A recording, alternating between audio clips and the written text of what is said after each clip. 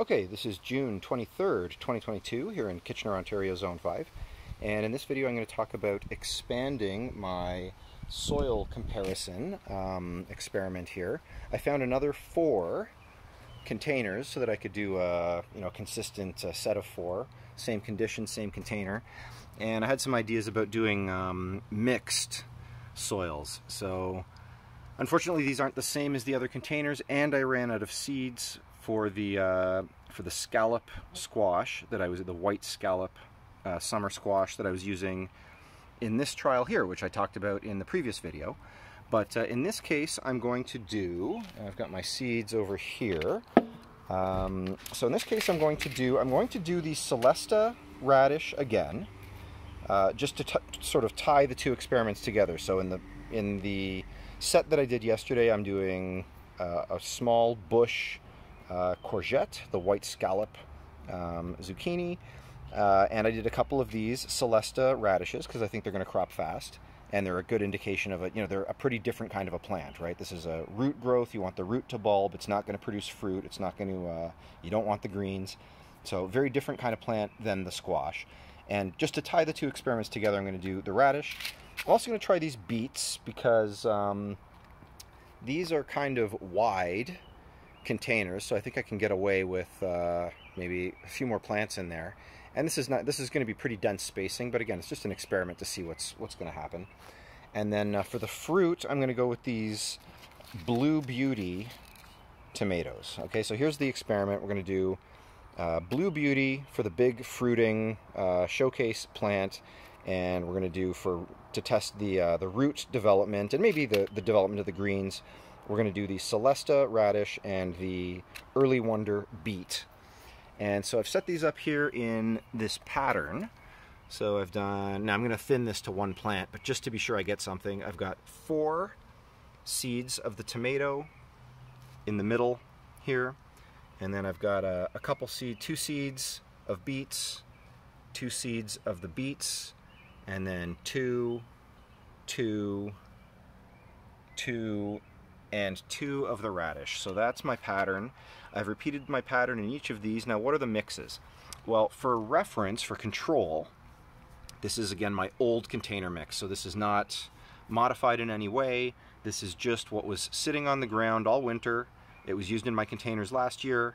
I've not amended it in any way. I've thrown a bit of excess junk on top of it. It was collecting yard waste. There's leaves and stuff that blew into it, but it's not. I haven't thrown fresh granular fertilizer. I haven't thrown fresh compost into it. I haven't thrown manure or anything like that.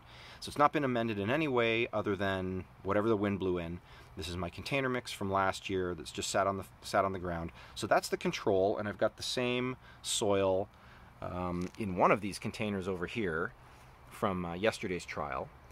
So that kind of ties the 2 experiments together. That's the reference.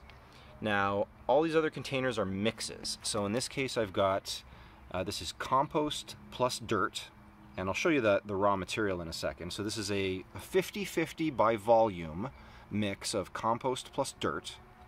This is, again, 50-50 by volume. This is ProMix plus dirt. And again, 50-50 by volume, this is ProMix plus compost. So because the ProMix doesn't really have any nutrition in it, you got to amend it somehow.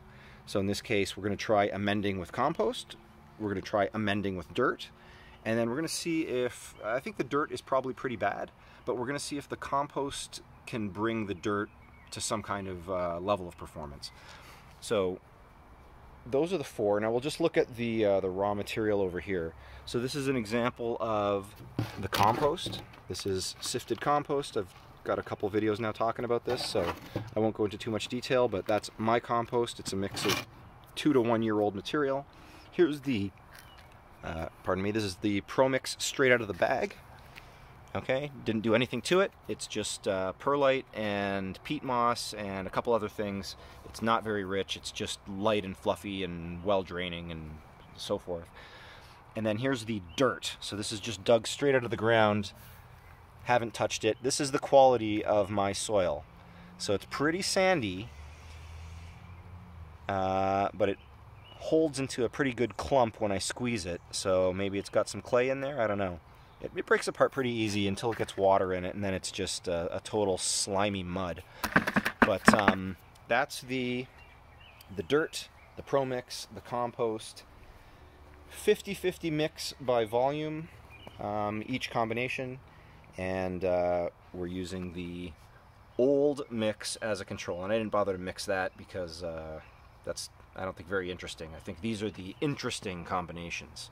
So compost and dirt, Pro Mix and dirt, Pro Mix and compost. So I'm going to get these netted. I'm going to get the, I'm going to get the soil covering up those seeds, water them in one more time, get them netted, and we can now follow 2 trials here, 2 soil comparison trials. That's it for now. See you in the next one.